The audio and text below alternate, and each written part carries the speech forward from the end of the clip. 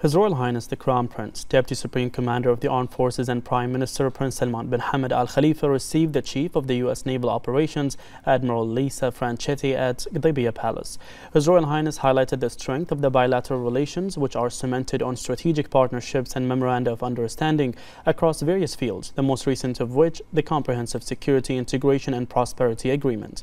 His Royal Highness noted Bahrain's commitment to continue building on the strategic bilateral partnership to achieve shared aspirations, including upholding regional peace and development efforts.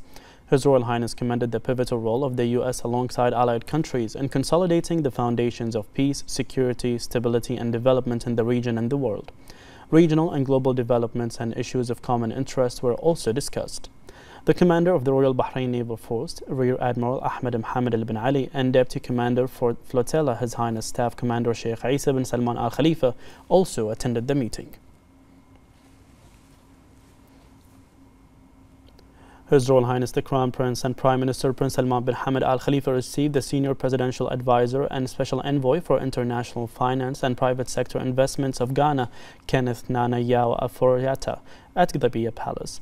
His Royal Highness highlighted the importance of further developing Bahrain-Ghana relations by creating mutually beneficial development and investment opportunities in line with the Kingdom's comprehensive development goals led by His Majesty King Hamad bin Isa Al Khalifa. His Royal Highness reiterated the importance of bolstering bilateral cooperation in various sectors, particularly the financial and investment sectors, and advancing joint coordination to benefit both countries and their peoples. Regional and global developments and issues of common interest were also discussed. For his part, the advisor expressed his appreciation for His Royal Highness's commitment to strengthening Bahrain-Ghana ties, wishing the kingdom further progress and prosperity. His Highness Sheikh Mohammed bin Salman bin Hamad Al Khalifa, the Minister of Finance and National Economy Sheikh Salman bin Khalifa Al Khalifa, and the Minister of Cabinet Affairs Hamad bin Faisal Al Malki also attended the meeting.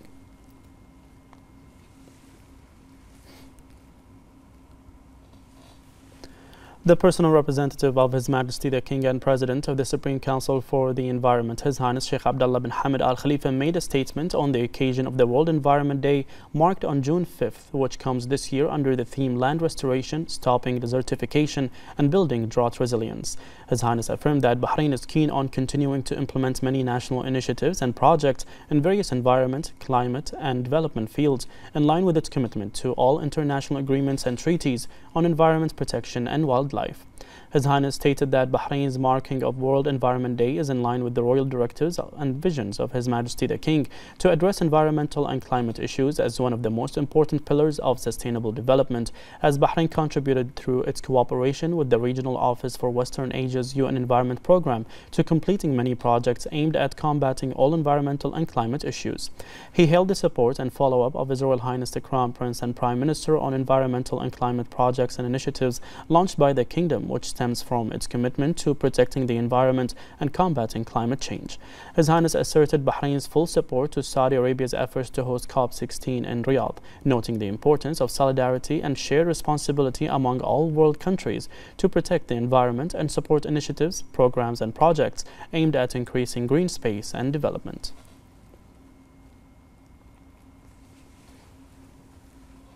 In the presence of the Representative Council Speaker Ahmed Lamsallam, the Chairman of the Sunni Waqf Council Sheikh Dr. Rashid Al-Hajri inaugurated the Muharrag Occasions Hall in Isaya.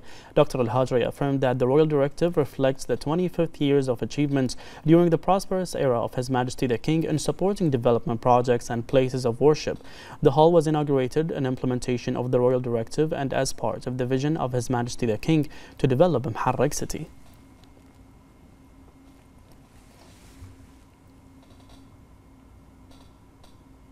The Minister of Finance and National Economy and Chairman of the Board of Directors of Mumtalakat Sheikh Salman bin Khalifa Al Khalifa met with the Managing Director and Group CEO of M42 Hassan Jassan Lemnois.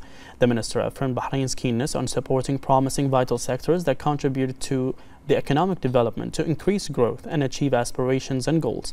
He noted the importance of continuing to build on the initiatives and strategies that contribute to achieving the desired economic growth. The Minister highlighted the strategic partnerships between Bahrain and the UAE in various fields and the keenness on bolstering cooperation with various effective private sector institutions, including M42. He noted the importance of exchanging experiences and learning about the latest technologies in various promising sectors.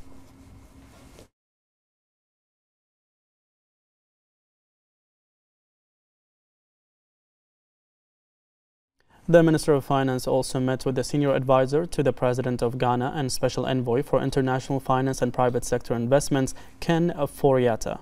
The minister affirmed Bahrain's keenness on strengthening financial and economic partnerships with various countries by utilizing its investment attracting gains in various economic sectors. He noted the importance of building on the outcomes of various partnerships and enhancing them to achieve aspirations. He also highlighted the relations between Bahrain and Ghana and the development and growth they witness in various fields, as well as the mutual keenness on strengthening them to achieve common goals and aspirations. The two sides reviewed cooperation and means to bolster it.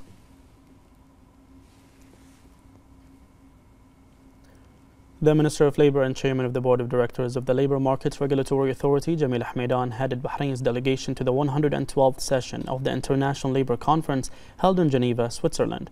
The Minister affirmed Bahrain's keenness on participating annually in the conference, which gathers the three production parties at the international level. The conference discusses the most prominent labour topics to apply the best practices for treating issues in the labour market. The Minister asserted that Bahrain has made significant progress in developing the labour market, and its experience is considered a successful model internationally, as national legislations adopted in Bahrain are in accordance with international labour standards.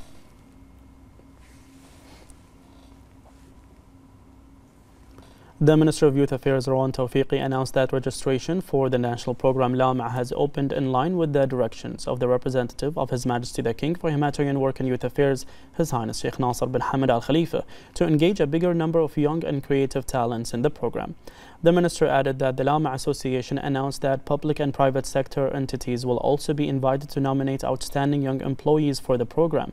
LAMA program registration opened from the 4th of June until the 22nd of June this year.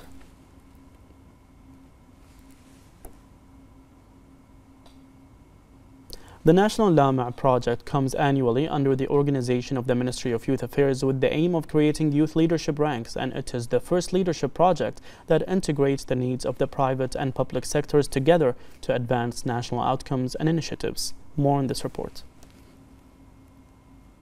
On a journey towards a promising future, the LAMA National Project stands as a beacon that illuminates the paths of Bahraini youth and hone their skills to become leaders who write success stories. The project provides intensive training programs that develop young people's leadership and management skills and enhance their abilities in the areas of communication and problem solving. LAMA also provides young people with the opportunity to build a strong network of relations with their counterparts from various fields, which helps them exchange expertise and experiences and opens up new horizons for work and professional development. The project is a real investment in Bahrain's future, as it qualifies its youth to be inspiring leaders who contribute effectively to the nation's comprehensive development process.